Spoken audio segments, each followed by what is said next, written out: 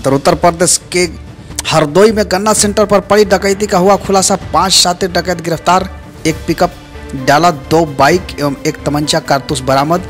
बेनीगंज कोतवाली क्षेत्र के रामगढ़ चीनी मिल के सेंटर पर 24 जनवरी को पड़ी थी डकैती।